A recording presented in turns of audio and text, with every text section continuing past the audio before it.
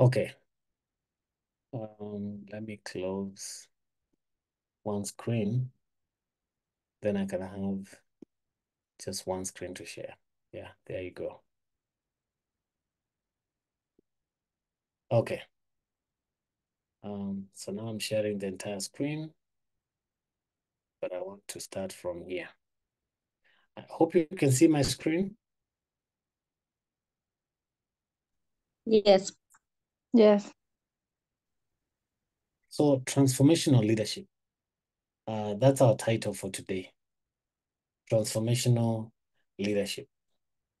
And as I was explaining, this is the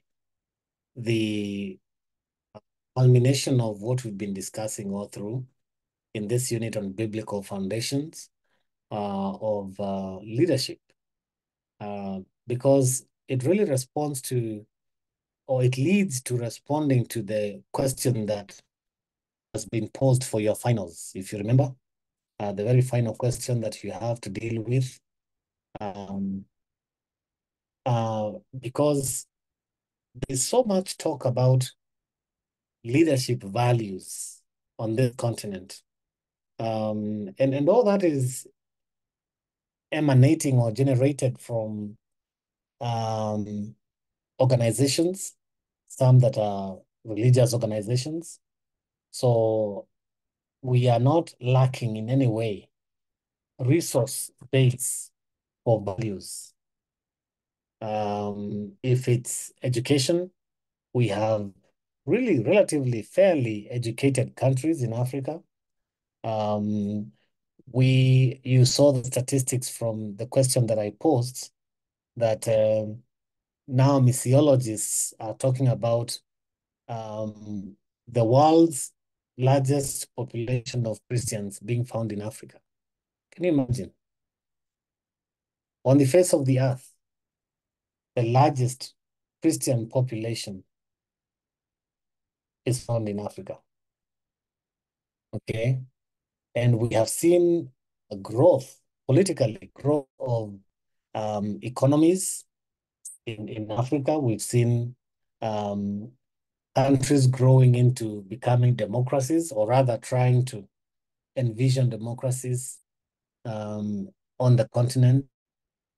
And yet, the contradiction is that we still remain to be a continent that bears some of the world's poorest countries. We still remain to be a continent that has some of the largest populations of world's poorest people, with very underdeveloped or undeveloped structures, infrastructure, I mean.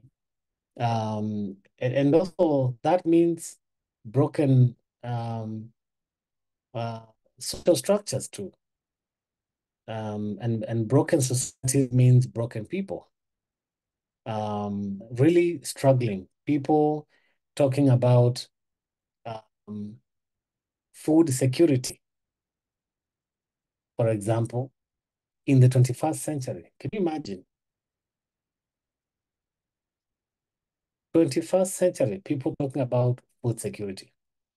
People struggling to put even 2 meals on the table in this day and age. And I mean, I'm not talking about in the village. I'm not talking about asal areas. I'm talking about even in the city, such as Nairobi. You wonder, what kind of leadership are we talking about? What kind of leadership have we been talking about, has been preached all along?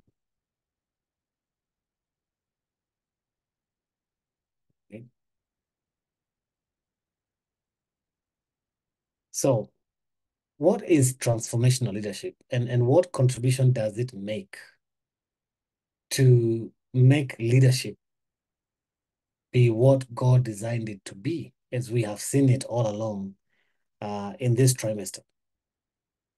So I think the first place to begin would be to try and define transformational leadership, what I'll be calling TL after now. And so transformational leadership is defined as a leadership approach that causes change in individuals and social systems, right? Transformational leadership is defined as leadership approach. So it's an approach that causes change. So a good leadership must show change, but transformational leadership shows change in two levels. One with individuals, so individual lives are improved, but also social systems are also improved, all right? In its ideal form, it creates valuable and positive change in the followers with the end goal of developing followers into leaders. So you see what transformational leadership is doing. It's not just a person leading people. Excuse me. It's a leader leading followers with the intention of transforming the followers to becoming leaders who can reproduce other leaders. Hence the word transformational. Okay, very essential. And so the process of transformational leadership is that it changes and transforms individuals. So if any individual ever claims to have interacted with a transformational leader and they are not changed as a person, as a people, then there's a problem. Okay? So a transformational leader ought to reproduce self, and the ripple effect is felt as nations begin to see a change. But also it does incorporate charisma. Charisma. The word charisma is also, it's actually borrowed from Greek for gift. So gifted and visionary leadership. There is another charismatic. I don't want us to confuse for that. When we say that such and such a leader is a charismatic leader, um, sometimes it comes across as someone who has the capacity to like speak, so a good orator. Like I used to hear people define former US President Barack Obama as a charismatic leader. And during most of his presidency, I was doing my studies in the US, and I could see that what majority of people meant was that he's a very good orator, and for sure he was. Very smart, very brilliant orator who could organize speech with very little assistance from are they called props? What are these things that they put in front of dignitaries to speak from? All right. So that's what they meant, that he's such a good charismatic leader. So give him a platform and he's going to deliver a wonderful speech. But was he a gifted leader? All right. I have my reservations. Was he a gifted leader? I have my own reservations. But surely, without any biasness, he was way better than others that we have seen after him. But still, that word charismatic, a gifted leader, almost seems to, yes, thank you. The word is teleprompter. Yeah. So that word borders visionary leadership. Visionary leadership. So a charismatic leader will also be a visionary leader. So that's the process of a transformation leader. They change and transform people, incorporating their giftedness and their ability to be vision bearers. But also the influence of a transformational leader involves an exceptional form of influence that moves followers to accomplish more than what is usually expected of them. So basically, a transformational leader is supposed to come into an organization or a government or whatever it is that they are leading. And by the time they are done with the assignment, the people that they have led have exceeded expectations in terms of performance, delivery, or becoming better people, or even becoming whole if it's a nation. Transformational leaders leave people on another level that was not even part of the argument in the beginning in absorbing them to be leaders. So what is the magic? What is the trick? What is it that they do that makes them stand out like that? Some of the core elements of transformational leaders is that transformational leadership in itself is concerned with a number of things. And this is where I want you to catch the trick. What makes that difference is that transformational leadership concerns itself with emotions. So people's emotions are important to a transformational leader. Values, ethics, standards, and long-term goals. Very crucial, very critical. Emotions, values, ethics, standards, and long-term goals. Okay? And this involves or includes assessing followers' motives. Now, one has to be a really intentional leader to even be concerned about the followers' motives, to satisfy their needs or the needs of followers, but also just the sheer interest in treating them like people. So respecting their dignity. I mean, one has to be really intentional as a transformational leader to even entertain that thought. Because a lot of what you see, unfortunately, in leadership today is everything else apart from this. And you see that in political leadership, in institutional leadership, in governments, in organizational leadership, in whatever it is. You see everything else apart from what we have just said right now. Emotions, values, ethics, standards, long-term goals. Pretty much entirely missing, with very little care about the followers. And so therefore, transformational leadership describes a wide range of leadership influence. And this could be specific, meaning one-on-one to a person, individualized, or even broad, meaning influencing the entire organizational culture or a country's culture, a nation's culture, right? Because of what transformation leadership is. So followers and leaders are inextricably bound together in the transformation process. You know, I happened to visit Canada one time when they were doing the elections. And what struck my mind was that people were getting ballot papers shipped to their doorstep.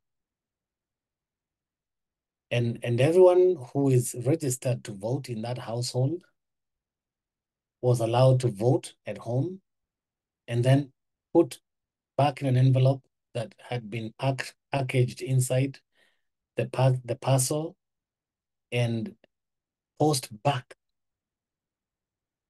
to the collection point that was taken to the tallying center. Can you imagine? Just imagine that sense of a culture, that culture of running elections in a country. That you can give people the trust to vote from home, and you're willing and waiting to receive all the ballots back into the tallying center by mail. You see, that's not a culture that has been put in place in the last 5 years. All right? But it has a beginning. It has a starting place. And the starting place has to be that there was a transformational leader somewhere in the process of the growth of that democracy. There must have had just one person who said we must do things differently. But then it wasn't just overnight. That, I mean, had to be, integrated with a lot of values, ethics, standards, quality within the people in that country.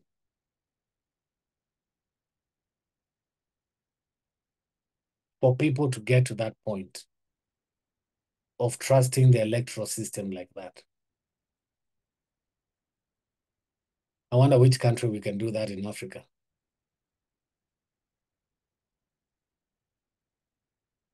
Right?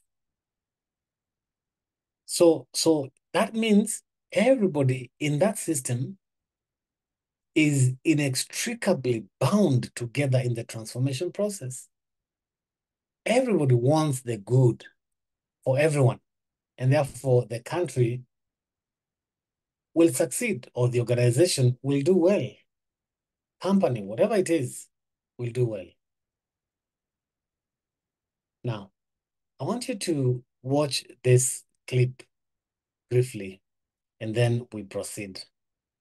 But let me first of all make sure that you can actually see and hear. Today, understanding and deriving meaningful insights from data is fast becoming the most needed skill in the business. Okay, can you hear that in the first place? Yes. Yes. Okay. So let me now blow it out. Play. Just listen to this short clip. Transformational leadership is a very effective style of leadership. Decades of leadership research leads to a wide variety of positive outcomes. Followers of transformational leaders are motivated, engaged, satisfied, have positive attitudes, experience less stress and burnout, and perform at higher than expected levels. In order to be a transformational leader, one is required to perform behaviors that fall roughly into four broad categories. The first category, which is called idealized influence, includes behaviors that involve becoming a strong role model for your followers or your subordinates. You can become a strong role model by working very hard and by setting a positive example for everyone around you. If your followers see you working conscientiously and diligently day in and day out, odds are that they will begin to respect you and admire you. A second way by which you can become a strong role model is by being uncompromisingly ethical. Through your words, you can communicate to your followers that you have high moral and ethical standards. And through your actions, you can communicate that you stick to your high moral and ethical standards even when the going gets tough. A third way would be to emphasize to your followers the importance of having a common mission and make self-sacrifices to help your followers to realize that mission. Enacting such behaviors will earn their respect, and they will want to identify with you and with what you stand for. The second category of behaviors is called inspirational motivation. It involves developing a promising vision for the future and then clearly communicating that vision to your followers through the use of inspiring stories, vivid imagery, and captivating symbols. It also includes making emotional appeals to your followers and urging them to work harder and go above and beyond their roles and responsibilities in the pursuit of this shared vision. Such appeals, especially if made by someone that they greatly respect and admire, often result in a high level of commitment and performance. The third category of behaviors is called intellectual stimulation. It includes encouraging followers to look at day to day problems from different perspectives and allowing them to come up with creative solutions to those problems. It also involves supporting your subordinates as they think outside the box and try new methods to solve existing problems. This might mean that you might have to have a certain amount of tolerance for mistakes that are made in the process because thinking outside the box and developing creative solutions can sometimes backfire. A good transformational leader does not let the fear of mistakes constrain the creativity of his or her subordinates and provides them with a supportive environment where they can take calculated risks. The fourth and final category of behaviors is called individualized consideration. This includes coaching and helping your followers to achieve their goals. It also involves providing a supportive climate and carefully listening to their needs so that you can help them to fulfill those needs. The type of coaching that you can offer your followers may vary depending upon who is in need of help. For some followers, you might have to provide explicit guidance regarding how to get a job done, while for some others, might have to offer them the resources that they need and let them figure out the solution on their own. These are the four types of behaviors which, if performed consistently, will make you a transformational leader that people respect and admire. And as noted previously, decades of research has shown that being a transformational leader pays huge dividends. If you like this video, please consider sharing it with someone else who might find it in that being a transformational leader pays. So class, just going back to that particular screen that you can see, what stands out for you on how to be a transformational leader? Which of these four areas or emphasis stands out for you in this sense that either you have seen or have never seen in any leadership environment?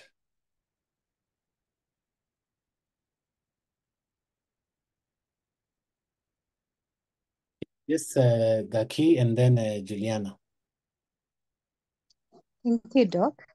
One, I'm looking at, I stand to be corrected on this, but when I was going through them, I actually saw Professor Hiro picking author for. And my question would be, can a leader at times exhibit author for? Because I've seen a number of different things for the short time that I've interacted with him exhibiting those particular ones.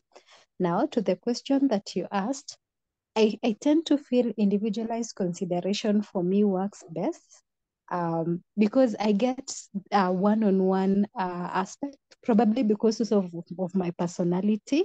I'm not as outgoing. I prefer when it's a small circle and doing it together. Thank you, Doc. Thank you. Thank you. Thank you very much. Yes, you've seen that personified in our Vice Chancellor. And then this is your preference of leadership, and no wonder you have resonated with him so much in class in terms of enabling you to learn. I think that's remarkable to hear. But then we had someone else before. Yeah, so Juliana and then Caroline, and let's go in that order quick. Okay. Hi. Thank you, Doc. The one that stands out for me is the idealized influence, because where I am, I'm really learning from the role model, the kind of leadership that we have here is they set an example of just working hard, and the exemplar bit is what works for me, because I see what people do working hard, and then it's easy for me to follow what they are doing instead of somebody telling you do this and then they are not doing it themselves. So the best is we learn from the way they are working hard, and then their ethical integrity, when they tell you this is not right, you actually see they don't do whatever they are telling you. Then the second best is when we learn from the stories of the company, that we started this company with this aim or this mission. So once you catch the vision of the company, then you easily run with it. Thank you. That's my submission. Thank you, Juliana, and that resonated very well with what Gaki had said earlier. In that you see what leaders are saying, and they're actually doing it themselves. So they give the example, and look at how that crisscrosses with individualized consideration, where you're providing explicit guidance. Explicit, I mean, you're making guidance as explicit as possible. Then it matters with what you're just saying in modeling, in being the example, showing the example in very ethical ways. I like that. Thank you. Caroline, and then Josephine, then Janie.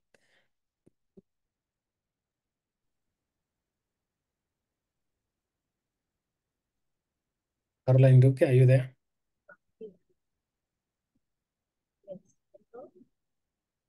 Can you get closer to the microphone, please? Yes. Am I clear now? Yes, now you are. Am I clear? Yes, you are. Proceed. Yes. I'm learning a lot, and I'm grateful for this type of leadership, TL. I've been asking myself, what type of traits do I want to have as a leader? Because from where I sit, I am a leader, and I just want to understand, what traits do I then need to possess for me to be able to adapt 3 and 4? Because sometimes the environment may not allow you to do what you need to do for you to become a complete TL leader. So 1 and 2 works well for me, but then 3 and 4 presents some challenges, and I believe we're in this class together for us to learn. So would you mind maybe expounding on how we can achieve 3 and 4, especially in a working environment where the systems seem locked up? Thank you. Thank you, Caroline, for that. I think you're hitting a chord, excuse me, that might resonate with many people here. As on how do you live out 3 and 4 in an environment that may not allow you to do so, even when you know how to live it out. Thank you. Let me come back to that later after we hear Josephine. Thank you, Doc. Okay, the previous speakers tried to answer the first session, the first question you asked. So I'll concentrate on the second one, on the negatives. You asked which ones have you not seen in transformational leaders or leaders you have. So most of the leaders don't like working so hard. So most of the time, they leave the subordinate to work. So to me, it is not part of this type of leadership. Then the ethics. The ethics is also one thing. Most of these leaders mostly abuse their offices. So maybe if we assess the personalities of the leaders, we may use this to get them out of this type of leadership. Then some also do not tolerate mistakes. They want people to be very, very perfect. So I can say that most of these leaders do not idolize the influence on people or the people they lead. Then we also have this intellectual stimulation. it is not so much on some of our leaders. So I can say that we lack a lot of this in our type of leadership. Thank you.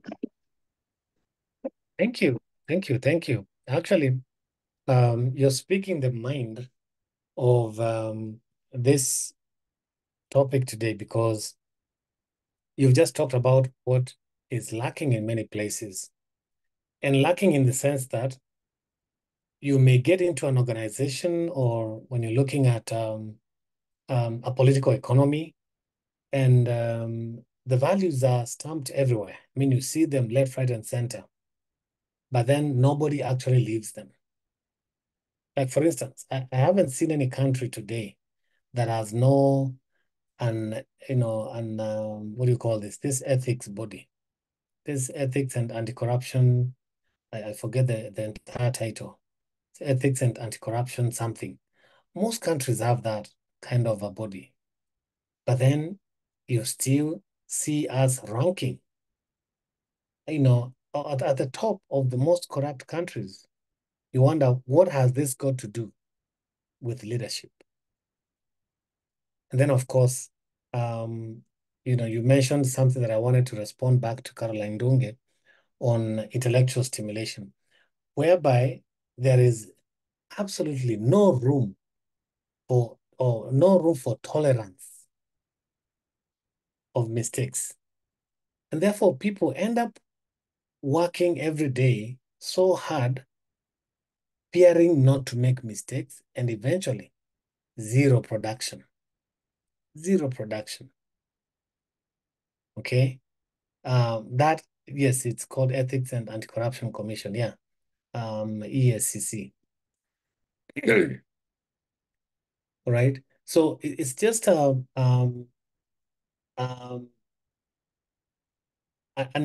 way of thinking that needs to be changed in our societies to change leadership, or to try and transform leadership into this. All right. Because it is in the intellectual stimulation bit and individualized consideration that the rubber meets the road. And then you realize, oh, now you can see leaders in their true colors.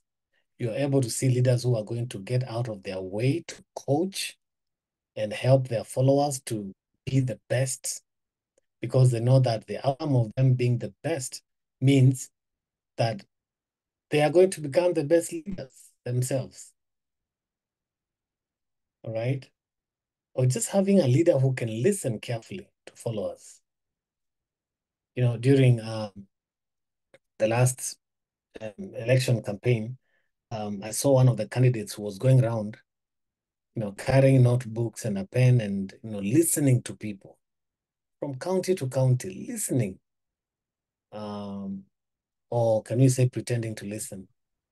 But then, the actuality of it is that they were not listening to anything. Because if they were taking any notes, any helpful and useful notes, then that would be continued even now, even today. You'd be seeing such leaders listening to people and knowing where it pains the people, and working with the people to improve situations in people's lives from various quarters and corners. Okay? So it's one thing to say what TL is another thing to be a TL. Is Caroline, are you trying to speak? See, you're unmuted. Anyway, there was one more hand up. I think that was Jenny. Yes, Dr. Thank you. I was just looking at what it would take to actually be a transformational leader, and I tend to believe it is those of us who are learning about transformational leadership, those are the ones that will probably, excuse me, Sorry about that. Those are the ones that would, we're the ones who might bring the change that we actually want. Because I work in an environment where I don't see people having the need for being role models. There is no intellectual stimulation. There is no consideration. Nobody wants to be the one to motivate. It's a rather hostile environment, whereby we just say, oh, we'll live to fight another day. So learning about this is actually talking to me and telling me maybe, and I do sit in a leadership role, maybe I am that leader who is going to bring the difference. Because if we look at even other than just our working institutions, even the country we are operating in, when a leader gets in, they think about what's in it for them, what's in it for me, how many properties can I grab, how much money can I steal. So there's nobody really thinking about the impact you have on the organization you're leading or the people that you're leading. And probably we who are learning about it are the leaders who are going to bring a change that is so required in the country. That is my thinking. Absolutely, absolutely. What is in there for me? My wife and I were talking about a certain governor. Was it a governor, or what do they call them in South Africa? People who had provinces, like the way you have Gauteng, these other provinces. The person who is in charge of that kind of a setup. So that would be an equivalent of governor in Kenya. One of them decided to make public education the best in the country. And,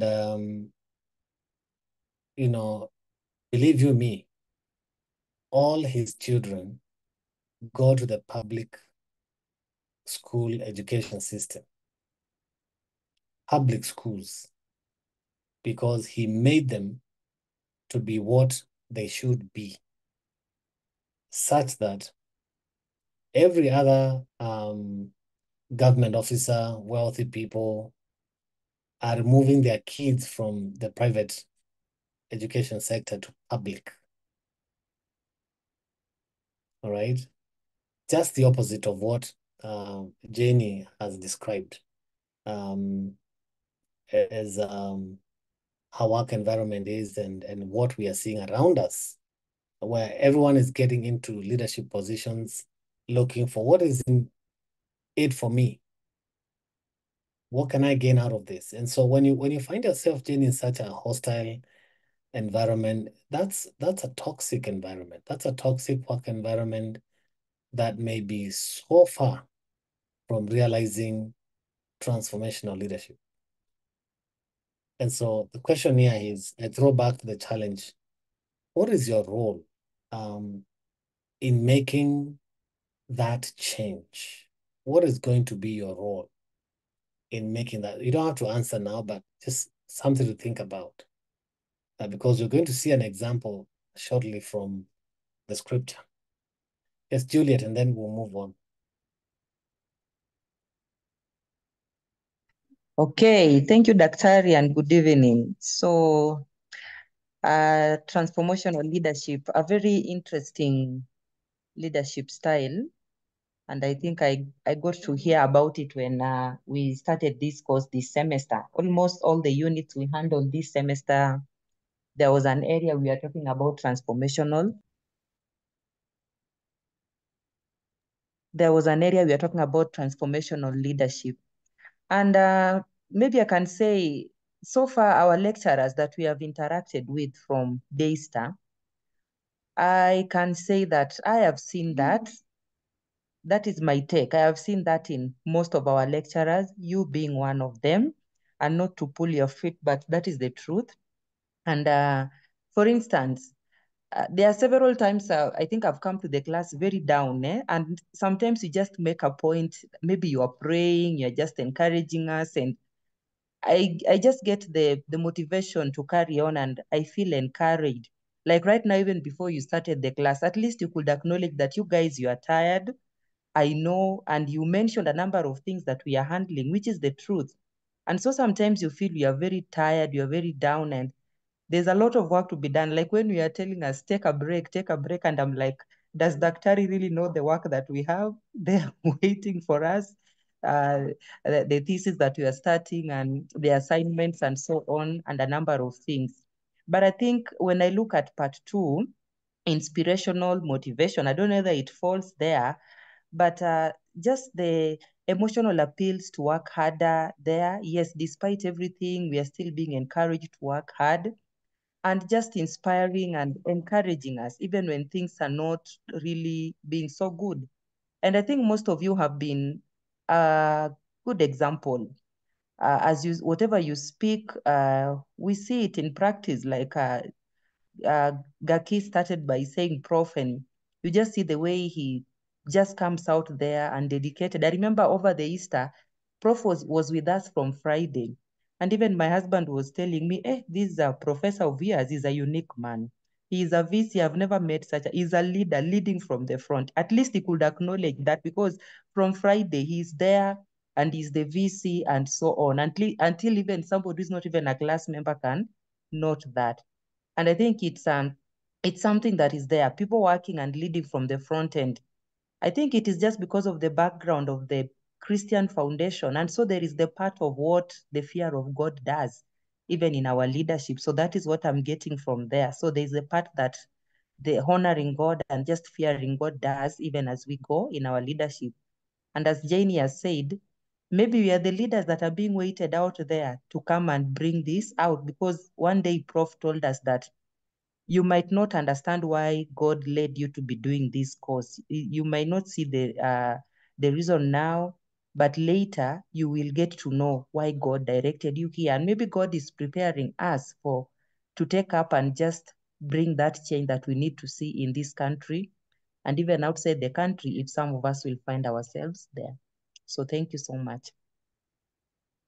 Thank you. Thank you so much, Juliet. And first, thank you for the kind words. I received them. And also, thank you for the gracious words also to my colleagues and everyone else. I appreciate that on their behalf. And yes, if there's one thing that lacks in many spaces of work environments, leadership environments, is this. It's number 2. The capacity to inspire motivation in leaders, the capacity to inspire motivation. Because if there's one thing that people want, is to be encouraged, is to know that they can work harder. They can work harder, and they should, because the space is given for them to do so with no threats, all right? No intimidation, no condescension. There's just room, friendly environment to become. And so this comes through inspiring stories, vivid imagery, captivating symbols that motivate people to work harder. You need to realize that by the time you get hired, if you're hired at a place, if you're serving at any capacity, be it a leader or a follower, you qualify to be there. So what you need moving forward are capacities beyond what you used to get into the job. You're basically needing to be enabled by being given the right environment, the correct environment, conducive environment to perform, to become the best, to serve, right? And so looking at these four approaches, ingredients of a TL, you realize 1 is missing or 2 is missing in spaces that you've been before, or some are actually there in spaces that you've been before, and not all. Sometimes you can come across all, but rarely will you find all. And I want us to look at examples, and I want to believe in looking at some examples. We're going to be answering Caroline's question on intellectual stimulation and individualized consideration. Let me just do that right now.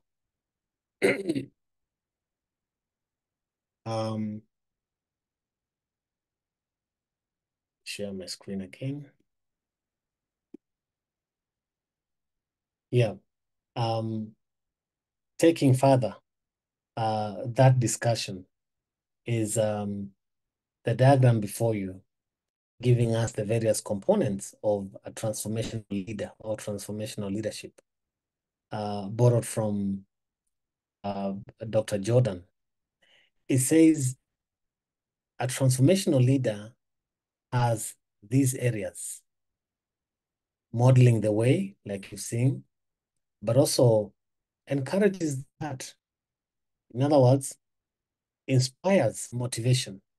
Everyone's heart needs to be encouraged, but also inspiring a shared vision. So there's that knowledge, common knowledge in the organization or in the team or in the company or in a country, where we are all free to bring out on the platform an opportunity to share in the vision that the leader has shared with us to realize it. And therefore, by doing that, you're basically enabling everyone else to act. So no one is left out in the teamwork. So you see each other as a team, always as a team. Never will you see individualized or people working in silos. It's one of the biggest problems in organizations today, that people tend to work in silos. And as you work in silos, you never get to appreciate what others are doing, yet you're in the same organization. You don't even know what people are doing and how that relates or connects with your mandate. Then also sometimes challenging the process. Challenging the process once in a while. As a leader, you allow your followers to challenge the process and see how aspects like design thinking can be brought on board to change the way organizations operate to meet the needs of the people that you serve. Okay, very interesting. And I find these components from Dr. Jordan really resonating very well with the video that we have just watched. And so transformational leadership then is a style where leaders work with teams. They work with teams to do a number of things. One is to identify needed change. All right. So is change needed? So people will say yes, but where is it needed? Identify needed change. But then in doing that, you also create a vision to guide the change through inspiration and executing the change in tandem with committed members of a group. You see all that is falling in place here. Okay, so a change is needed, yes. But then you're going to inspire everyone to come alongside as a team, enable everyone who is on board to feel appreciated and needed, so that together you can work to execute the change that is required as a member of the team. That is, one thing I found in leadership is that there's nothing that inspires followers than to know that they are needed, that their contribution is valid. And actually they are needed, they are important, they are part and parcel of that organization. And without them, it's not the same again. So transformational leadership fosters that, fosters creativity, it encourages personal growth, builds strong leader-follower relationships, driving positive organizational change. A lot of leader-follower relationships are not so good today. In fact, if some of you in this class were to speak about your own work environments, I will not be shocked to find that some of you can describe your leader-follower relationships as sour. So some of you may be okay, may be good. Maybe you are the leaders actually. And so maybe you've learned from the best and you're becoming that transformational leader that is required by God. Okay? But once in a while, you'll come across situations as we have had here in this class today where the leader-follower relationships aren't there. And therefore, the work environments are so toxic, so hostile, that it kills your nerve, your motivation, no inspiration to invent, to incorporate, to create, and make the environment, the work better, to achieve the goals of an organization.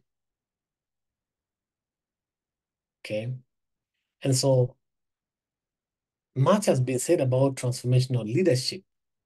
What about the leader, him or herself? How about the transformational leader? Transformational leaders or leader is a passionate person. They are passionate about their work and the company's mission while also helping the people, the followers, the employees succeed. Now, that is a very strong composition if it's found in one man, in one person. A person who is extremely passionate about their work, their own work, and the mission of the company, but also they are also passionate about helping employees succeed in their work, in their career growth. I mean, if you ever come across such a person, that's a gem. That's a transformational leader. And transformational leaders give priority to understanding what motivates individual employees or followers and helps them focus on the organization's long-term vision. I am encouraging you, I want you, this first class, that in the roles that you play as leaders, you aspire to be transformational leaders.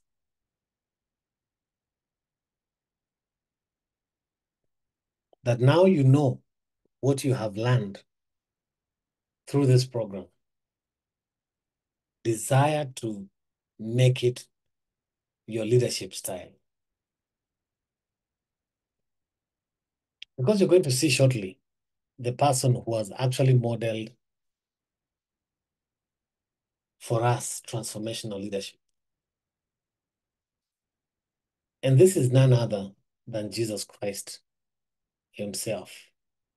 And my prayer in this last class, as we part ways in class this way, is that how I pray for each one of you to aspire to be a leader who will make that difference. Make that difference in that organization. For the glory of God, but also for the benefit of the people that you lead. One, to the glory of God, but also to the benefit of the people that you lead, such that they would, their lives will be changed. Their lives will be transformed. And as their lives are being transformed, can you imagine, as their lives are being transformed in that organization, just imagine what happens to the organization. As we saw in the definition, the organization is also transformed. The organization has no life in itself. The life of the organization is the people. That is what a lot of leaders don't get. That an organization, a country, a division, a county, a location, an institution is animated by the people. In and of itself has no life. The life of it is the people. Therefore, focus on the people and stand back and see how the organization will flourish. Let's look at Jesus' example here, and I'm going to invite volunteers to help me read as we wind up from this passage. Now, I want you to see this as a cycle. Right from Mark chapter 3, from verse 13, and this will also send us to where I started from. You remember, we started by me encouraging you to find some time and rest. So from Mark chapter 3, verse 13, and Mark chapter 6, 31 and 32, this is interesting. This is Mark 3, 13. This is Mark 6, 31. You're just swapping the numbers. You see a complete cycle. Complete cycle. So let's just have a look at it. Let's just have a look at it. Can you see the Bible on my screen? Yes. Yes, we can. Yes, we can. Okay.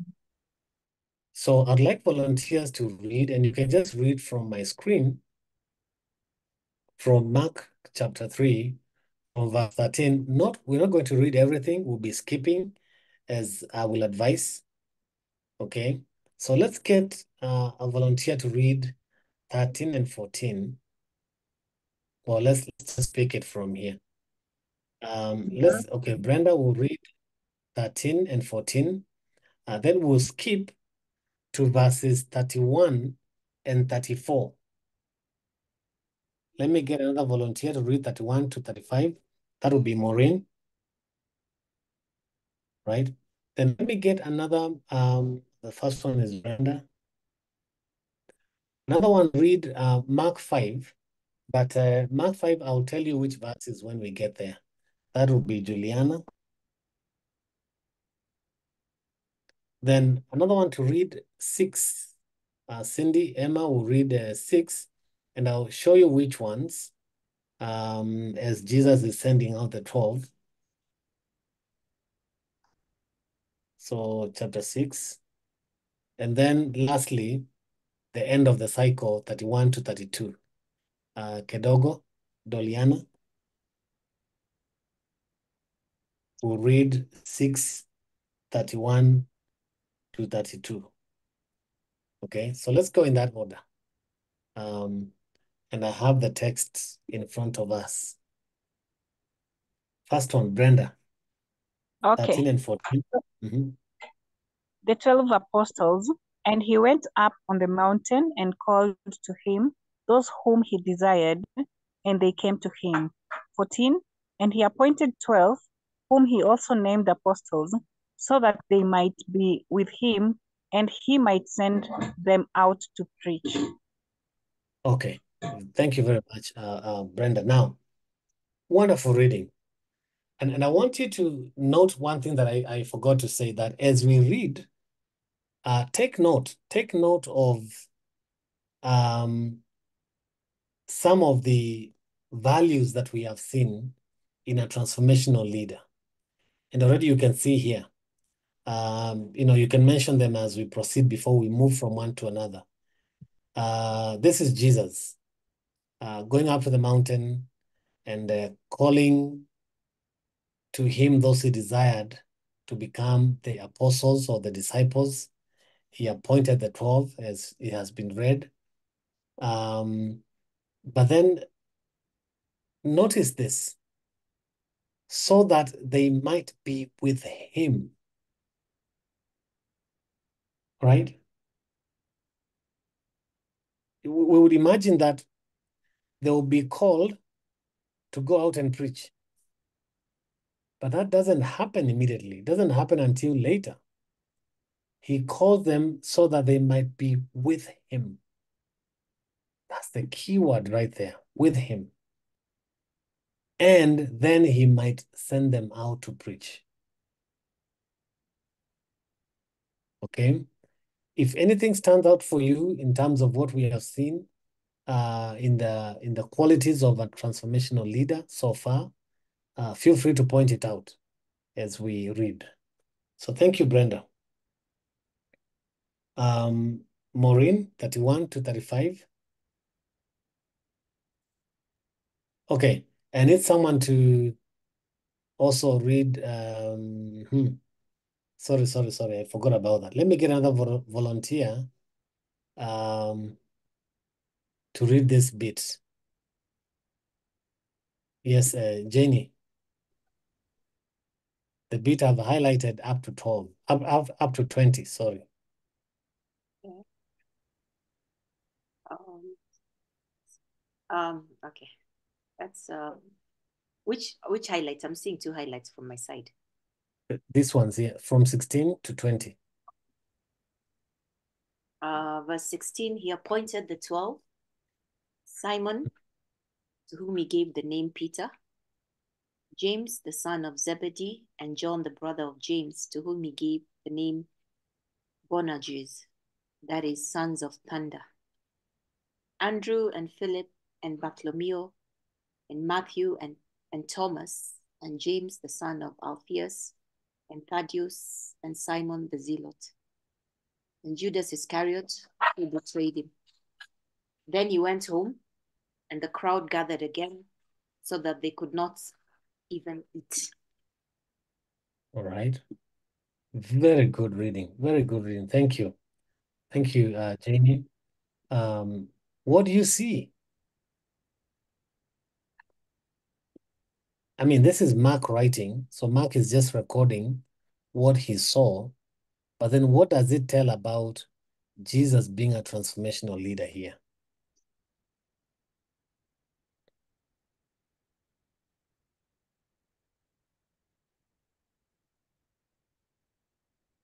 Mhm.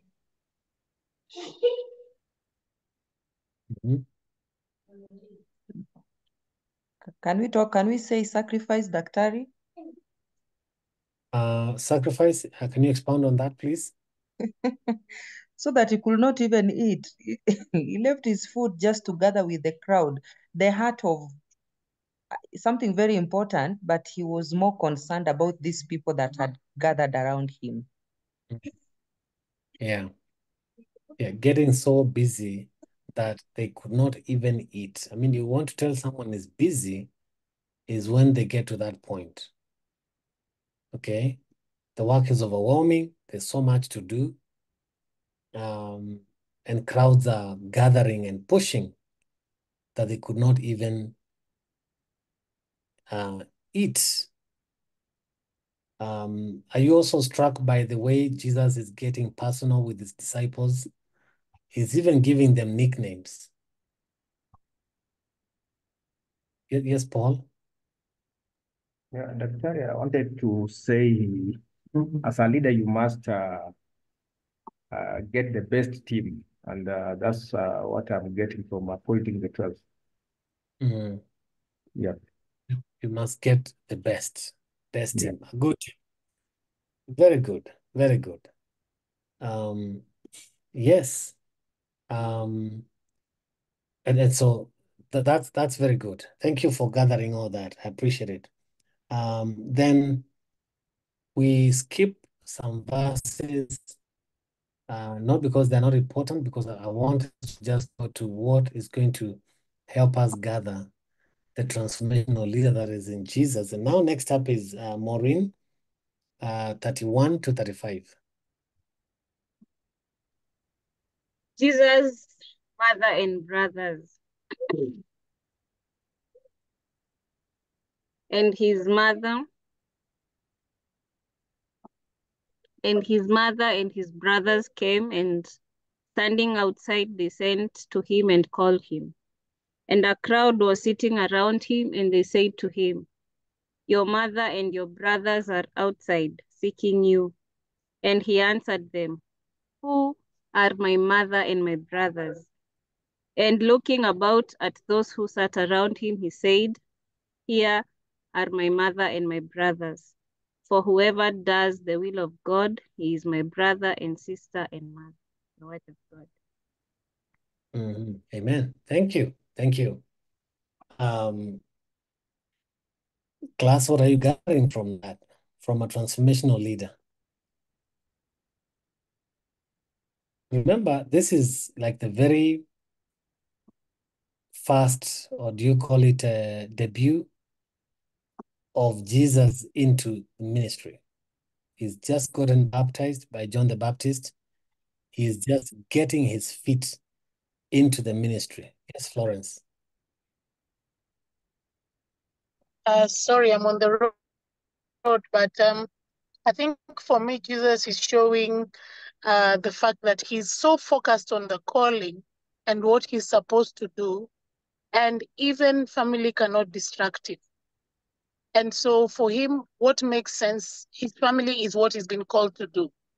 And that is what he's focused. So for me, he even reminds me of Nehemiah in terms of the focus that he has at this particular moment in this scripture we've just.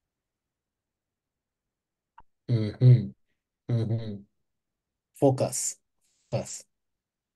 He's so focused on the goal of, let's say, the organization, so focused on the goal of his mission that he redefines family. Thank you, Florence. So he redefines his family. All right. And even expands his family in that redefinition to include whoever does the will of God. Whoever does the will of God, he is my brother and sister and mother. It doesn't mean that Jesus was disowning his own family. That's not the point. The point is he actually redefines those that are to be called family. So assume this has to be an organization with a team. You can see how it's playing out now. Okay. Very good. Then we head out to chapter. Juliana, what part did I say you read? Chapter 5. So chapter 5. Okay, so I hope you're still following. Okay, before we get there, Juliana, read 4:35 to 41. Okay. 35. On that day, Yes. when evening had come, he said to them, "Let us go across to the other side." And leaving the crowd, they took him with them in the boat, just as he was, and other boats were with him. And a great windstorm arose, and the waves were breaking into the boat, so that the boat was already filling. But he was in the stern, asleep on the cushion. And they woke him and said to him, "Teacher, do you not care that we are perishing?" And he awoke and rebuked the wind and said to the sea, "Peace, be still." And the wind ceased, and there was a great calm. He said to them, "Why are you so afraid? Have you still no faith?" And they were filled with great fear and said to one another, "Who then is this, that even the wind and the sea obey him?" Very good, right?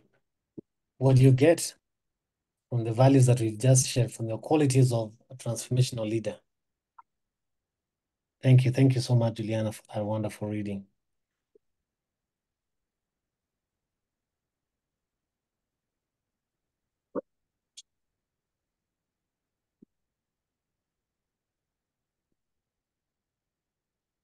What do you see?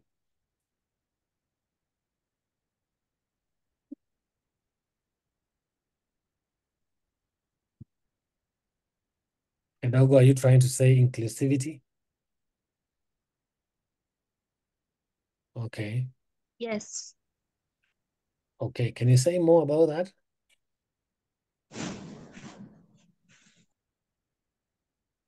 Okay. Good evening, class. I before they leave, he includes the others in the statements. He says, "Let us go across to the other side." Now we've just learned that a good leader should includes the team. Yeah. So Right. he's really trying to give to instruct, but in a way that shows that he's also including them.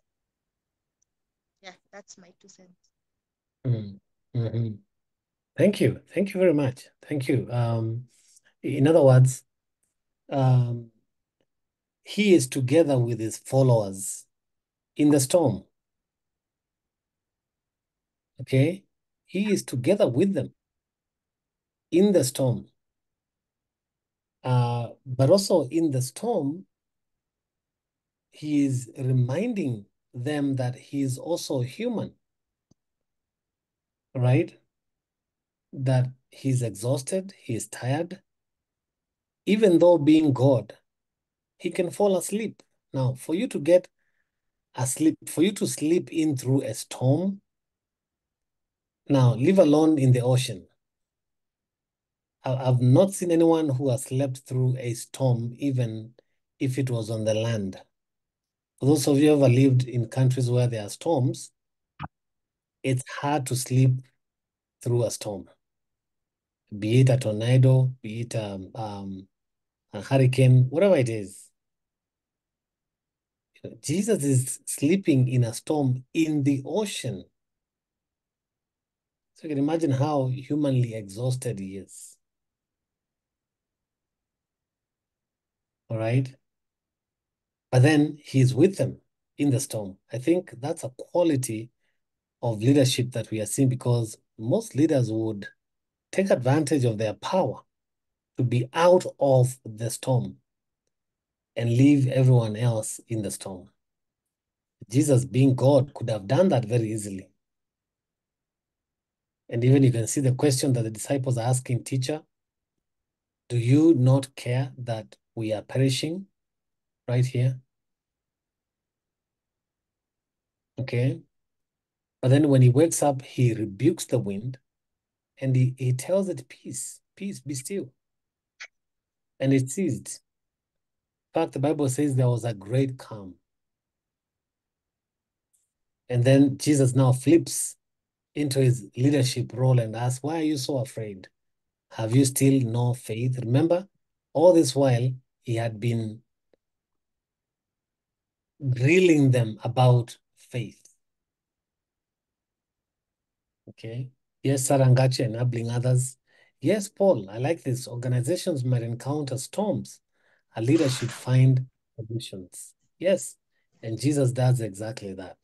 By the way, have you seen the style of leadership where leaders run away from storms, or they seem to be indifferent about storms and they just expect the storms to weather away somehow, to disappear by themselves? And they just stand aloof, very indifferent that something wrong is going on and needs your action. Okay. But look at the end result of that is that the followers were filled with great fear, and they said to one another, "Who then is this, that even the wind and the sea obey him?" Little did they know that this was actually the creator of that storm, the creator of that wind, the creator of the sea, and the creator of everything. Thank you. Thank you for those contributions. Now that Juliana has read 4, I would like Cindy to read 5. And there's a place, we'll not read the entire thing. Okay, let me just do this. I just wanted to glance through 5 and see that Jesus now begins to encounter the spiritual world, the demonic world with his disciples. And the disciples are watching all this, okay, where he meets with the man with unclean spirit. Once they manage to cross over the other side of the ocean, he heals the man. He tells the man to go away and not follow them, and tell them how much the Lord has done for you and how he had mercy on you. Then he also goes, now it's miracle after miracle here. Healings, deliverance, and all that. Jesus heals a woman and Jairus' daughter. You know the story. And even there's a question here. Jesus is touched by someone, and this is in a place where there's a crowd. And people are pushing towards Jesus. And this woman who had a disease of hemorrhaging for years touches Jesus, and Jesus feels like power has gone out of him. And Jesus, perceiving in himself that power had gone out from him, immediately turned about the crowd and said, "Who touched my garments?" What do you think the disciples were supposed to do? In fact, the next verse 31 is the disciples say to him, "You see the crowd pressing around you, and yet you say, 'Who touched me?'" So actually this statement in verse 30 is meant for the disciples. Okay. So back to the question, I think that was Caroline asking that question about problem, intellectual stimulation, problem solving, problem in cases, giving people a problem to deal with. This is it right here. Okay. Now, so there's that miracle happening. Then bringing a girl back to life from death.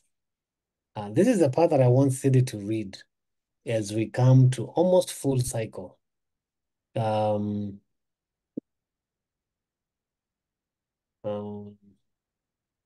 Which yeah, part, right. Daktari? Chapter 6, read from verse 1 to 5. Okay. He went away from there and came to his hometown, and his disciples followed him. And on the Sabbath he began to teach in the synagogue, and many who heard were astonished. And many who heard him were astonished, saying, "Where did this man get these things? What is the wisdom given to him? How such mighty works done by his hands? Is not this the carpenter, the son of Mary, and brother of James and Joseph and Judas and Simon? And are not his sisters here with us?" And they took offense at him. Verse 4, and Jesus said to them, "A prophet is not without honor except in his hometown, among his relatives, and in his own household." And he could do no mighty work there, except that he laid his hands on a few sick people and healed them. Okay, very good. So what are you reading here? What are you seeing? A transformational leader with his followers. What are they facing right now together?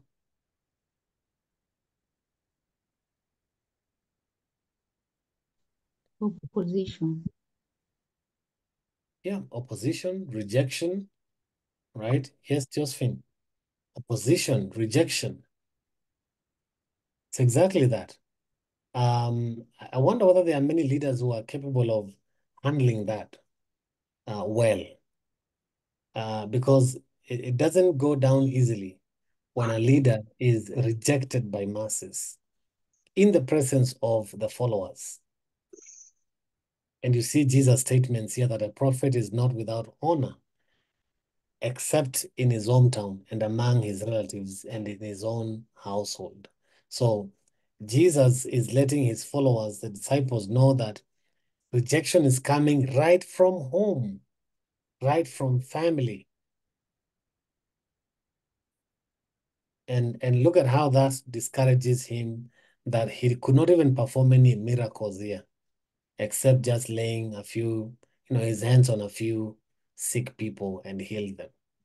So that also has an impact on performance, has an impact on his ministry and delivery of it. Okay, so, and this goes on and on, right? We see events after events. There is a death in his mentor, the person who baptized him, John the Baptist, is beheaded by King Herod.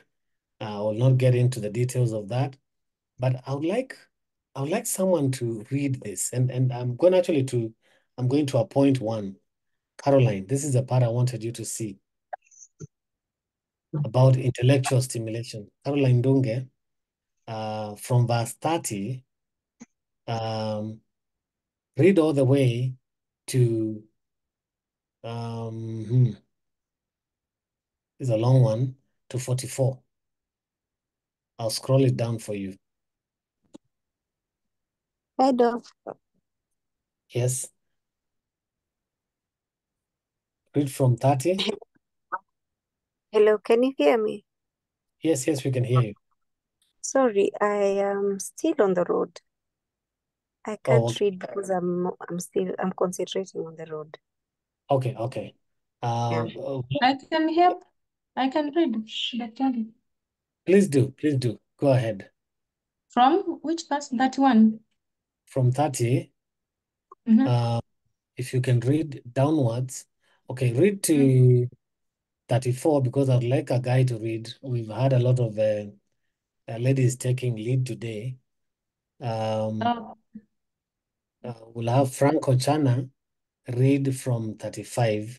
So you read 30 to 34, then Frank from 35 all the way down to 44. Oh, okay.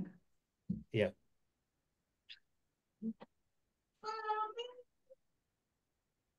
All right. You said I read from 31. Okay. Okay, right here. All right. The apostles returned to Jesus and told him all that they had done and taught. And he said to them, "Come away by yourselves to a desolate place and rest a while." For many were coming and going. They had no leisure even to eat. And they went away in the boats. Let's stop at that. Does that ring a bell? Anybody remembers coming across a similar verse again? Yeah. Yeah, when they didn't have time to eat. Jesus did. Yes. Exactly. Being too engaged. Yeah. Now we're coming full cycle. They're still busy, working very hard, meeting people's needs, preaching the gospel. And he says, "Oh, come away." This is Jesus telling his disciples, "Come away by yourselves to a desolate place and rest for a while." For many were coming and going, and they had no leisure even to eat. Okay, thank you. Proceed. Okay. And they went away in the boat to a desolate place by themselves. Now, many saw them going and recognized them, and they ran there on foot from all the towns and got there ahead of them. When he went ashore, he saw a great crowd, and he had compassion on them, because they were like sheep without a shepherd. And he began to teach them many things. And when it grew late, his disciples came to him and said, "This is a desolate place, and the hour is now late." Very good, very good. Thank you for that reading. We've seen a similar reading in chapter 3, if you remember. In chapter 3, as we were getting started. I would like for Frank Ochana to divide this remaining bit with Jimmy. Frank and Jimmy, if you can divide from 36, you can read all the way to 38, and then Jimmy will take from 39 to 44. Yes, Frank. Okay. I will read from 36. Send them away to go into surrounding countryside and villages and buy themselves something to eat. Verse 37. But he answered to them, "You give them something to eat." And they said to him, "Shall we go and buy 200 denarii worth of bread and give it to them to eat?" Verse 38, and he said to them, how many loaves do you have? Go and see. And when they had found out, they said, 5 and 2 fish. 39, then he commanded them all to sit down in groups on the green grass. Okay, very good reading. So there is intellectual stimulation, all right, giving them a problem to solve. He's just sending, in other words, disciples here are asking Jesus to finish up preaching quickly so that people have time to go to the countryside, meaning home or towns, and fend for themselves, find some food to eat because they're hungry. These are like people in the thousands. And they have been listening to Jesus preaching and following and watching all these miracles. None has had time to eat. And now everyone is hungry. And so the disciples see that, they see the coming danger, and they tell Jesus, hey, you've got to wind up this crusade. You've got to wind up this meeting. People need to go back home. But then he answered them, you give them something to eat. So he throws a challenge back to them. And they say to him, shall we go really and buy 200 denarii worth of bread and give it to them? In other words, this is really expensive.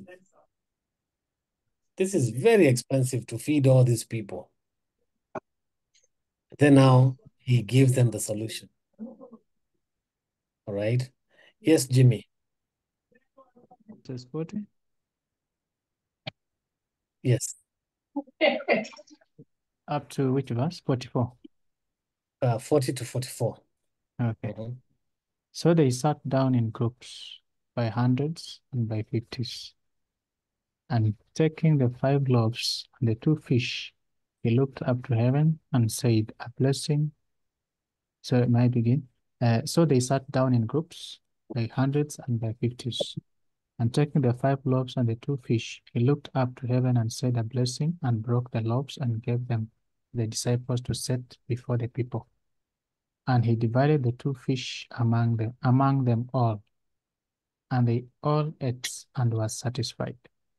And they took up 12 baskets full of broken pieces and of the fish. And those who ate the loaves were 5,000 men.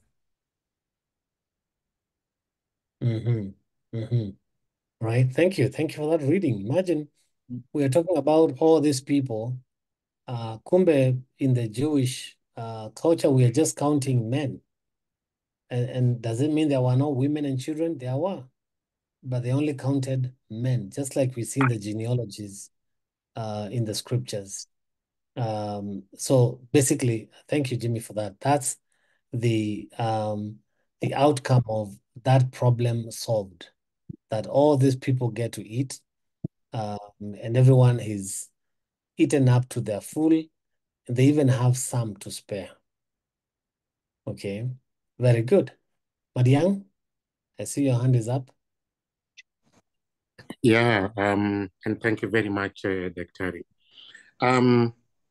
I wanted us to go back to that point that has been read before this, in which the folks are saying, yeah, it should be this one. Send them away to go into the surrounding countryside and villages and buy themselves something to eat. But he answered them, you give them something to eat. Now, Dr. Munyao, about 4 or 5 weeks ago, we were in the class that was talking about mission. I forget the phrase, I'm sorry, I can look at it in my notes. But the idea of it was that sometimes spiritual organizations alter their mission, and you used a certain phrase, so that they start doing some other stuff away from spiritual work. Mission drift. Say that again? Mission drift. Mission drift. Thank you. Mission drift. And I recall very well within that class, some of the contention that some of our colleagues had was that you find churches beginning to have other activities like feeding the poor, like getting money so that they may take children to school, etc., etc. And there was animated discussions at that time about the significance of sticking to the mission. Yet in this reading, ideally, part of these verses that we've spoken about here may at that time 5 weeks ago been classified by some of our colleagues as mission drift, even though we concluded that mission drift sometimes is not necessarily bad. But don't you see here now, we are praising mission drift more than at that particular time when we were talking about, you know, folks are doing more non-spiritual work than the spiritual work that called on them. Over to you. I hope I make sense. Thank you. Madiang. And yeah, you're making a lot of sense. I'd like to hear the feedback of others as to whether this is can be classified as mission drift in light of this context. Yes, Josephine. Thank you, Daktari. Okay, I have a contrary opinion. I think Jesus only turned the food or multiplied the food. But the people who fed the 5,000 people are the disciples. He ordered them to feed them. So I think if they could have left people to go and look for their own food, the mission, which was to spread the gospel, could not have been done the way it was planned.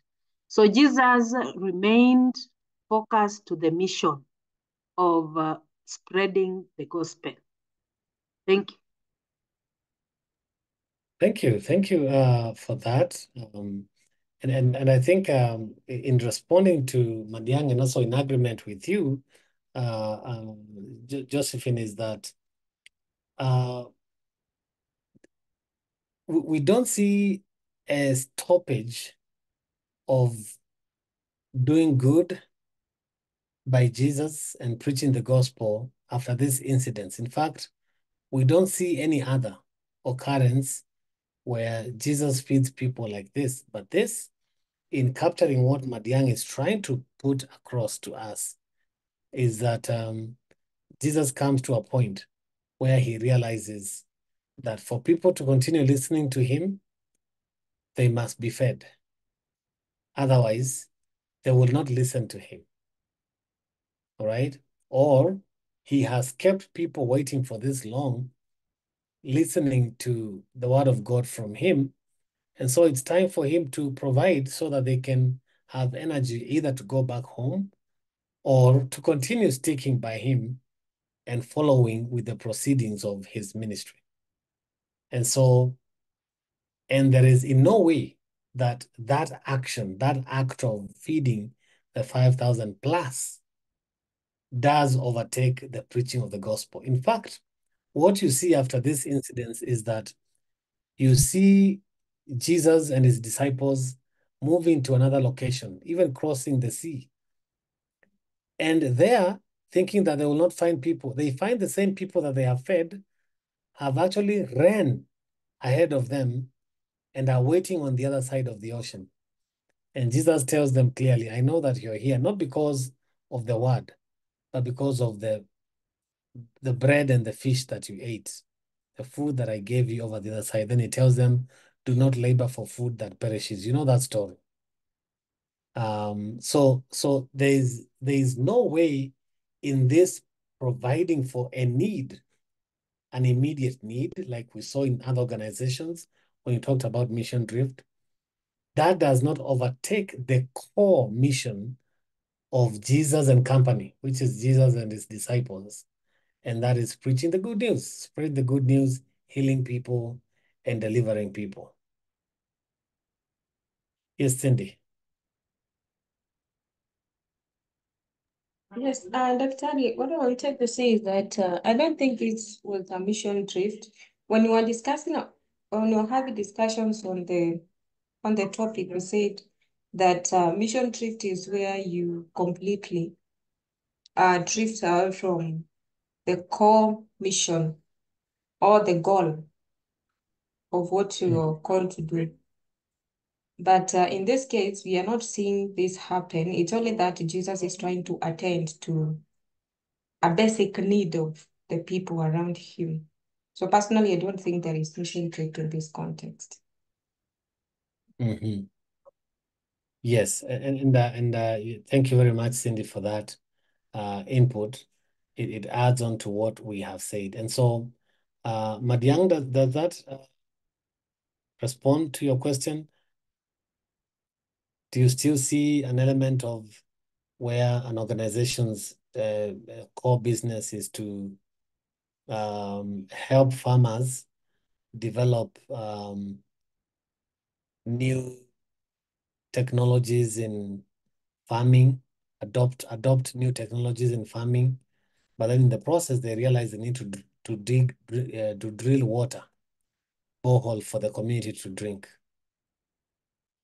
And so for people to be able to listen to them and follow and learn, they have to stop traveling long distances to get water.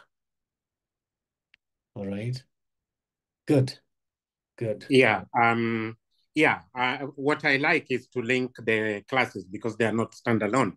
And Yes. my recollection is at that time, some of the examples that were used at that particular time to, in quotes, dismiss mission drift was, feeding, yet you have to do spiritual. But I am absolutely aware of the need to take care of folks. And I think yourself and I think it was the first speaker have spoken of the need at the time. And that is well noted on my end. Asante sana. Thank you. Over to you. Thank you, Madiang, and thank you who has contributed to this. So you see the cycle here. And in trying to learn from Jesus' model of a transformational leader, this long passage that we could not read all, but we try to pick out or select some passages, start with Jesus having appointed the 12 so that they can be with him. But then before that, we come across this sentence that they were so pressed in terms of work and assignment that they did not even have time to eat, all right? Because the crowds were pushing, they were gathering. The Jesus and company team were getting so busy, all right? And they needed to retreat. And I think in the starting of this class, I emphasized the importance of resting. You see even Jesus emphasizing it himself. And that passage ends with chapter 6:31. We see again Jesus emphasizing that, guys, we've been up and about. Let's come away by yourselves to a desolate place and rest for a while. For many were coming and going, and they had no leisure even to eat. Okay? So you see, this kind of a leader is empathetic to the people, that he identifies with what the people are going through. I think we saw that. I think we saw that in the video. It's not where I'm looking. We saw that in the video. Yeah. But anyway, I want to make mention of that so that I can bring us to this last image that is before you. The Flywheel of Transformational Leadership by Marian Temen. Is that now you're leaders at some level. You guys are leaders wherever you are, and or you are going to be in teams of leadership. And I want you to know that according to Marian Temen, life is full of disruptive triggers. We just saw very recently how the pandemic disrupted life. Technology advancements come and replace the old ones. Geopolitical tensions that are happening all over around the world, you know that. Climate change is not new to you. It's shifting the way we live, right? Evolving customer expectations.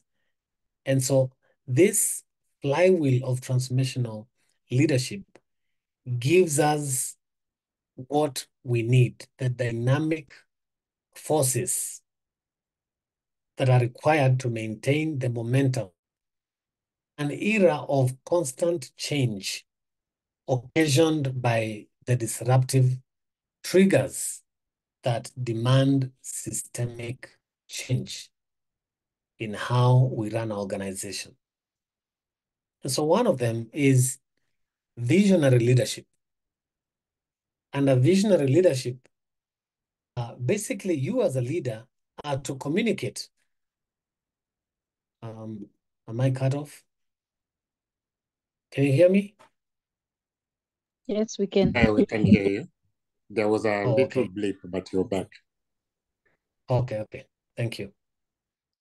Yeah, as a visionary leader, you ought to communicate a compelling vision through stories or creating a shared sense of purpose.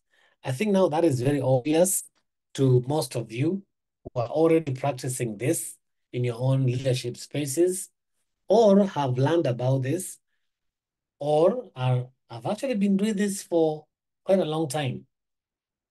You must have a vision. You must deliver visionary leadership, but also to build trust. You demonstrate reliability and authenticity to create safe space for expressing and risk-taking. One of us in this class today shared of how hostile our work environment has become. That's obviously a leadership environment or work environment that lacks safe spaces for expressing ourselves as humans, but also showing capability that we can do, yet take risks. Change agents, as a leader, you've got to empower and support change agents to catalyze change sustainably. So as your followers that are also being transformed into leaders, get empowered, get supported, to be appreciated, to know that, hey, they are catalyzing change here, and therefore you help them to think on how to sustain that. Then as a leader also, you've got to cultivate diversity and empower teams. Cultivate diversity and empowered teams. Now, this Marian Temen calls twin pillars for nurturing resilience and fostering innovation, whereby on the one hand, you're cultivating diversity, therefore you are not discriminating anyone based on anything to become part and parcel of your team. But then at the same time, on the other hand, you're empowering that person, you're empowering those people so that they operate at their optimum best. Okay? Then as a leader, you've got to offer an environment of hyper collaboration. So you really get into the organization and identify where people are working in silos and dismantle those silos so that you can help your team members to see the importance of the other department of the same organization and help them to see what collaboration is able to do across the organization. All right. Then the celebratory cadence, whereby as a leader, you move the organization and the followers to recognize and celebrate small achievements, small wins, to build a sense of community and progress. So in your organization, Are there people who are getting promoted? That's a reason to celebrate. Are there team members who are getting married? That's a reason to celebrate. Has there been a child born in a family of a member of the team? That's a reason to celebrate. What's going on in the lives of the team members? Identify those small, happenings in the lives of your followers and team members and make the celebratory cadence. It really brings in the sense of being human in a team, and the person feels like, really, this is another extension, an extension of my family in my work environment. And imagine how productive such a person will be. Then as a leader, encourage systems thinking, whereby you understand the interconnectedness and focus on pattern recognition for proactive problem solving. We've just seen that from the example of Jesus, creating a situation and throwing the challenge to the disciples, asking them, you provide, so that we see what can be done. Let me see what you can do. And as a leader, you really want to promote systems thinking by allowing your team members to think. So you're stimulating their intellectual capacity. The intellectual agility enable continuous learning, upskilling, fostering a culture of curiosity and knowledge sharing. This is in a sense where you're promoting staff advancement, members of your team to advance continuously, upskilling them, capacity building, fostering that culture of learning and curiosity and growing together as we discover new trends, new mechanisms, new solutions, new whatever that can add value to the growth and life of the organization. Then adaptive project management. In this, Marian Temen talks about creating balance between structure and flexibility to accommodate inevitable changes. You've got to adapt. You've got to adapt. You've got to create solutions, balance between structures, be flexible to deliver.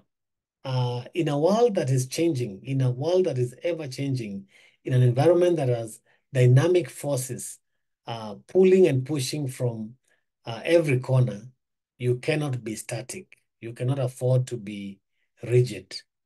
You've got to be dynamic. You've got to be dynamic. And I think, friends, with those 9 points, we form what we are calling the flywheel of transformational leadership. The flywheel looks like a gear. You're incorporating all this in a gear to solve these existential challenges that will happen once in a lifetime, or once in a while, or even occasionally, depending on the environment that you're situated in. All right. And so, class, that brings us to the end of our discussion for tonight, and so to speak, for this unit.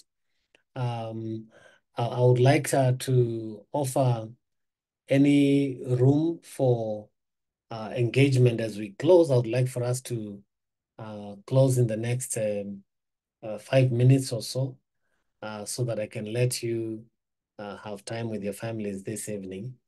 But any questions regarding any assignments or the last assessment, the final project, that I can respond to quickly? But before you do that, for those who have not joined in, I appreciated your time and your challenge. And I had to say that I've also learned from you. And I think given another chance to teach this class, I have learned how to do it better. And your evaluations are going to be helpful, and not only to better me, but also the one who will teach again this unit if it's not me. So your honest evaluation is going to contribute a lot into making this unit better for the next group. Okay. Yeah, so I'm seeing one question already. Let me see. It's on, will we write a reflection for this week again? Okay, I think for this being the last week, I'm going to excuse you from having to write a reflection. Focus, because you have a lot to focus on right now. I understand you have a lot to focus on right now, so no, I'll not provide a place for that. Jenny? Mine is not a question. Mm-hmm. It's I don't know whether to call it an observation or those are my remarks for this class. I'll be very sincere. When we started, I remember somebody made a joke and said, I think at the end of these lessons, you're going to be, are we learning to be theologians? Mm-hmm. And what I can honestly say is, I don't think I have been turned into a theologian, but there are critical aspects I have learned and I have gained by the way you have related our daily experiences and the scripture, the leadership and what the word of God says.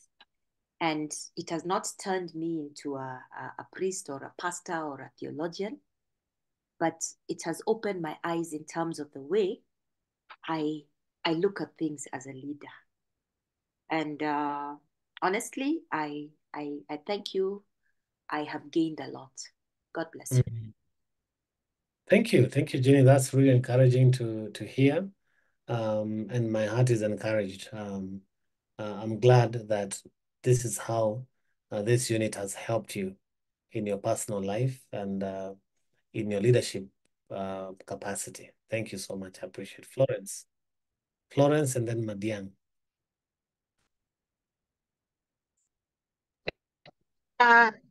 Mwalimu, mine is to just say there's a time and maybe share a story. There's a time I was in class. I usually take my class in the office, and a colleague happened to come into my office, and she sat down waiting for me, assuming I'm finishing. And she got some snippets of our class. And so after that, she also walked into Prof's class one day when I was in class and listened to the devotion and left. So every week she asked me, what is your Monday class? What was the focus about leadership? Because we are both leaders in the office. And so sometimes I keep on sharing anecdotes of what we are learning and applying and seeing what that means within the environment I am in. And so this class has been very valuable for me. And I really enjoyed it because it takes me back to the source, which is the word of God, which is what should be guiding me. And so I really appreciate this class. When times I have felt that this is too much, not the class, but the course in general, given my work and everything, this class has grounded me to remain steadfast, to remain focused. And so I appreciate you, Mwalimu. Asante sana.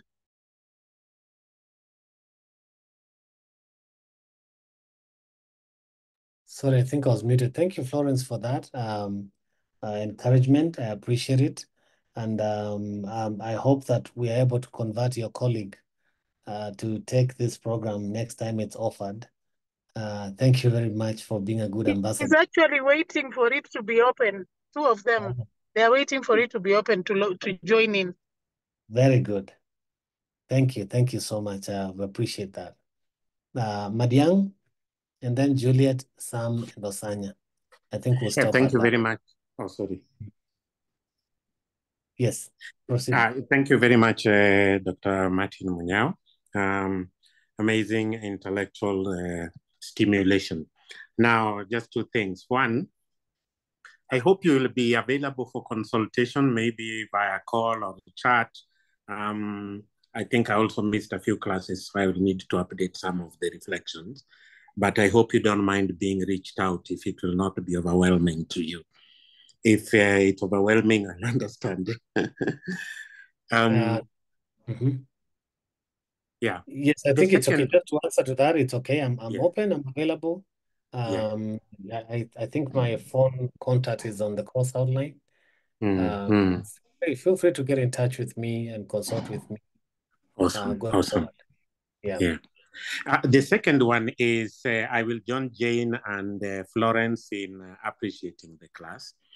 But I also think I should be compelled to note that this class also happened under a context and a time when Daystar was experiencing false accusation of indoctrination, forcing folks to do some courses and all that kind of stuff.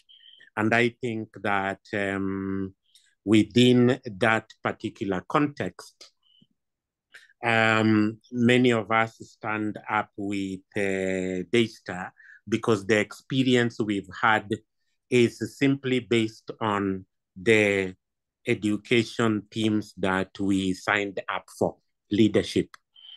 Why I also say this is because I'm so glad Daystar chose to talk about biblical foundations of leadership that also essentially tells us there are many, many other foundations of leadership that we should always look out for.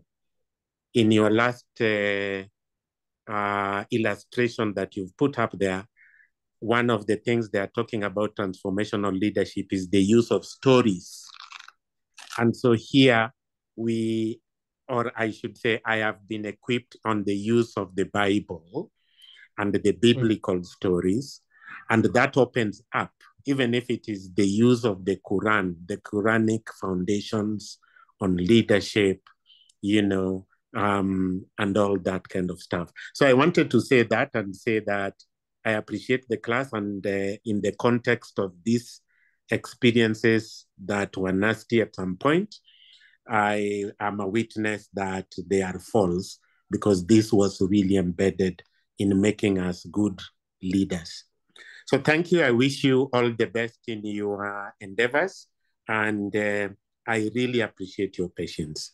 Thank you, and over to you. Thank you, Madiang, and I appreciate your style and manner of communicating comments and points. I do not take it for granted that your opinions over things and your comments has been very sober and balanced, and together with others too, not just you. And those are the kind of points I'm making in terms of that I learned myself. I got to learn from each and every one of you, including Madiang. And so thank you so much for the kind words. And one of the recommendations actually I made when we were crafting this course or this program, this unit, particular, this biblical foundations, I asked the question, why can't it be called religious foundations of leadership, so that we can also benefit from other religious traditions and values in making up good leadership? But the highs had it that we just make it Christian foundations, and so I lost. But anyway, your comment is very valid onto that. Yes, Juliet, and then Sam, and then Osanya. We'll stop at Osanya, and then I'll ask for a volunteer to pray. And in praying, also pray for me, pray for my colleagues who are teaching this program, and pray for the colleagues who will be teaching in the coming trimester, that there will be coherence in what we are trying to deliver in making this class one of the best as a pioneers in this program. Who will do that? Let's get that straight up.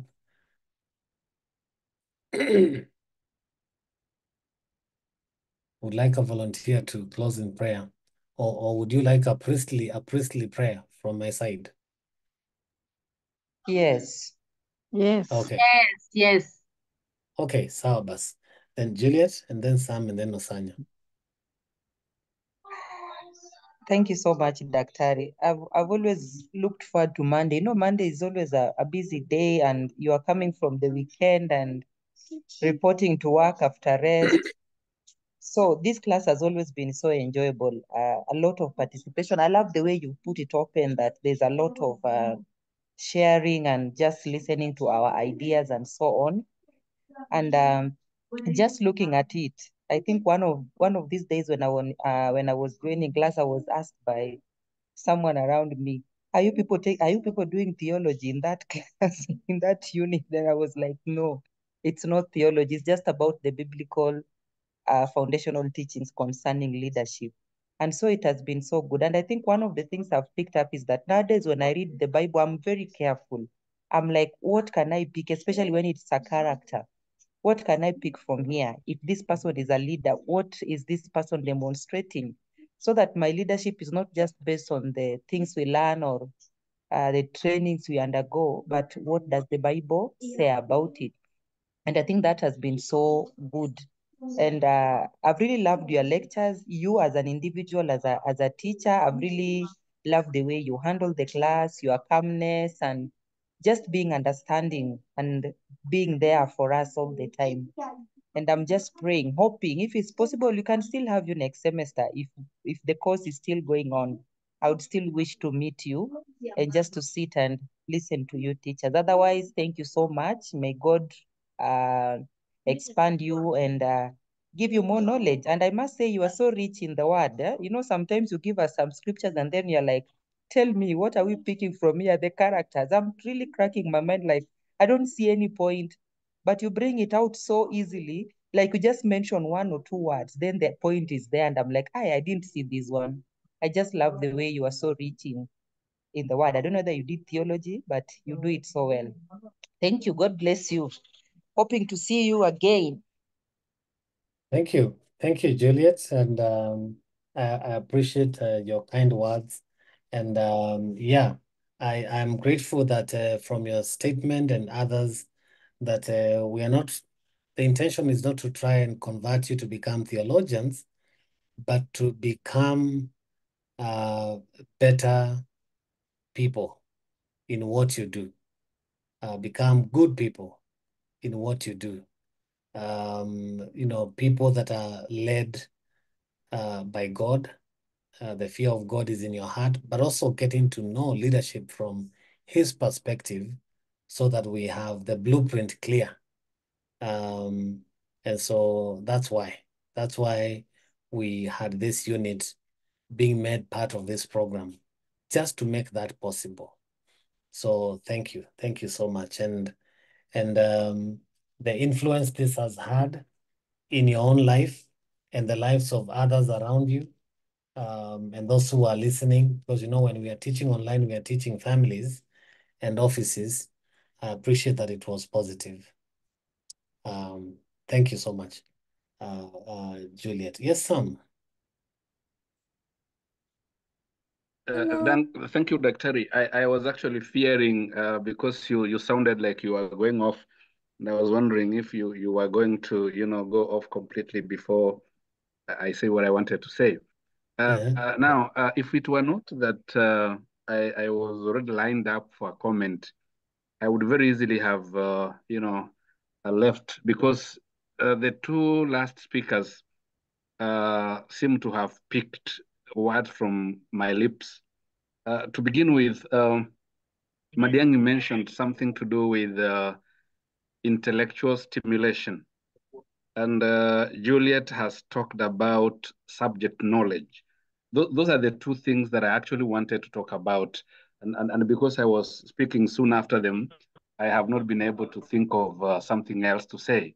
But I would like to reiterate the fact that your lectures have been, I think, in my opinion, the most intellectually stimulating. And this is especially because, in my opinion, and I want to issue a caveat here, I'm not even very sure that I'm qualified to make this comment. The comment I want to make is that you come across as a teacher who has what we call very strong subject knowledge. And this actually goes a long way to intellectually stimulate your students. And I hope that I'm speaking for, if not all of them, most of us. And so for this reason, I want to commend you. Whatever it is you have done in your life that has made you this deep, if you have a secret to share in as few words as it may take to say, could you please? And may God bless you as you continue blessing others. Thank you very much. Thank you. Thank you, Sam. Thank you, Sam, so much for that. Yes, I'm going to share a bit of that towards the end in a passage that I'm going to read in blessing the class. But I'm glad to hear that you enjoyed this class and this was one of your best. I mean, that's such a good way to end the class when I hear students say that this was one of the best classes you had this trimester. And even if I don't get an opportunity to teach another, I'm sure that I'm going to come across supervision of thesis for some of you, should I be assigned any one of you to supervise. And so we'll continue this discussion, we'll continue this intellectual engagement now in research, which I also love and enjoy. And hopefully we'll be able to get somewhere. But thank you so much. That's really heartwarming to hear. Lastly, Osanya. Thank you, Dr. Good evening. Mhm. I've noted my mic was unmuted. Sorry for that. It's okay, no problem. Mine is a bit, I agree with my classmates and colleagues about their comments. Mine is a bit directed to you as a director of Odell.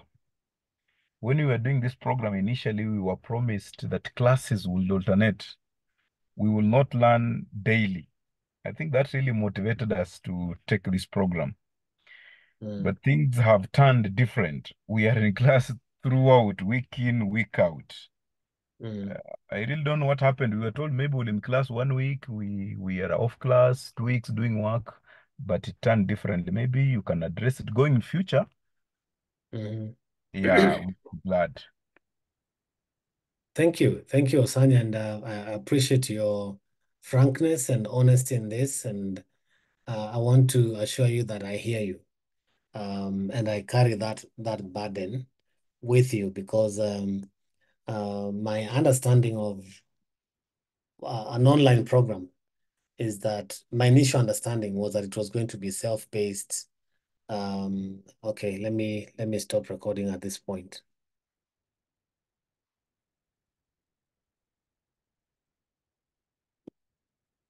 Okay.